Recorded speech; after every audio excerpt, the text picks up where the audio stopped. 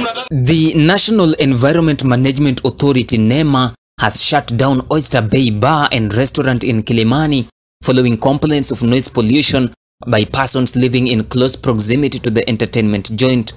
We asked you to close, we asked you to do what it is you're supposed to do in accordance with the law.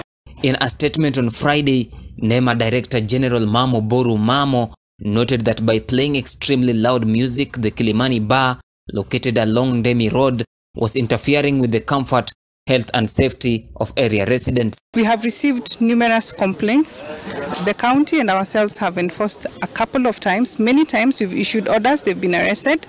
And about 10 days ago, we came and gave them an order asking them to close and do what they're supposed to do in accordance with the noise and excessive vibrations regulations. That is, they need to soundproof, or whatever they do within this facility should not affect the neighboring residents. They have been issued with improvement notices for them to be able to soundproof the club so that they do not disturb the neighbors. They have gotten notices from NEMA, they have gotten notices from the county.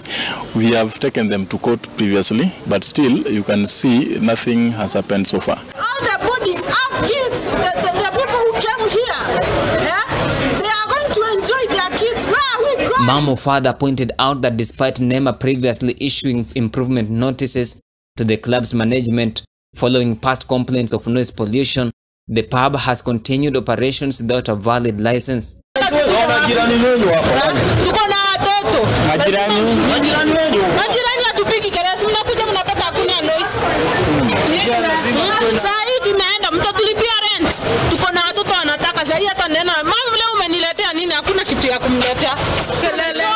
have masters, we have degrees, but we can't be able to get jobs.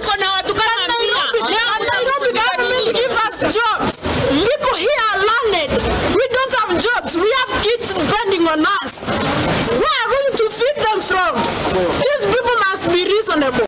According to NEMA, as per the Constitution, every person has a duty to cooperate with state organs and other persons to protect and conserve the environment and ensure ecologically sustainable development and use of natural resources. Next here is a flat of apartments, and these have been the main source of our complaints, that these people don't sleep because of operations at this facility. Again, if you look, this is an open club. There is no measure that has been done to mitigate against noise, so it is because of that that we had come and asked them to close for a little while, soundproof, then come back to us and we will lift their orders and allow them to operate. We are actually leaving our enforcement officers to man this place until such a time that compliance has been achieved. So there will be officers manning this place during the day and during the night. We will implement this in all other facilities that are not compliant with the law.